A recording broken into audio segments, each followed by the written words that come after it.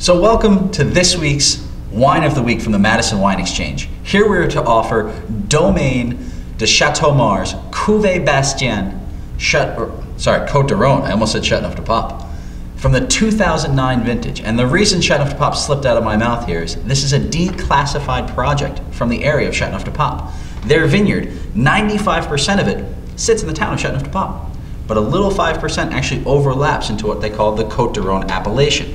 So, because of zoning restrictions, we get a bottle of wine that should be 60 bucks for 15. Now, the 09 vintage in France was an absolutely amazing year. These guys, however, have taken the idea of Cotes-du-Rhone to the next level by making this 100% Grenache, just like the style that the Pope, which Chateauneuf-du-Pape, new house of the Pope, was really into. This was his favorite grape.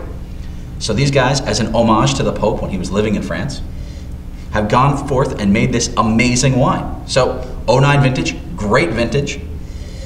Up front right now, this is a wine that's been open for about 2 hours because when it's first opened, it's pretty tight, it's pretty in your face. It needs to really kind of flesh out.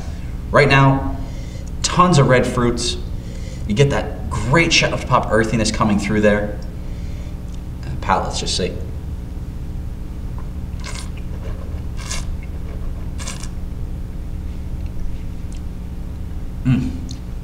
The chalkiness, red berries, dark berries, a little bit of a chocolate in it, chocolatey note to it.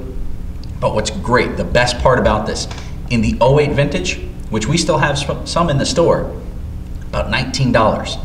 The supplier, we got together, we had a little talk, did a little drinking, got this together at $14.99. In a case, 12 bucks and change.